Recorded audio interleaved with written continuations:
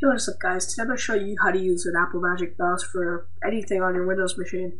So it's really easy to do. You're going to need to download the Boot Camp drivers. So I'm using the Magic Mouse right now, and as you can see, left click and right click functions work, but scroll features may not work. So you want to open up this file, Boot Camp 5.0, and you want to go to Boot Camp, then drivers, then Apple. Then in these drivers, you want to get trackpad, mouse, and multi-touch. Oh, okay. We're gonna get these two first,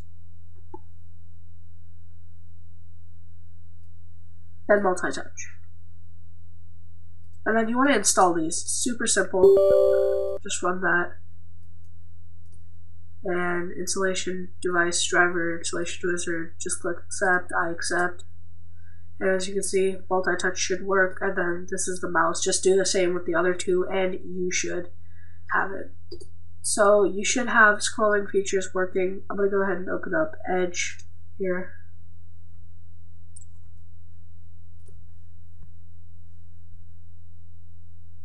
And I'm going to show you that you could scroll around. As you can see, I just scrolled down.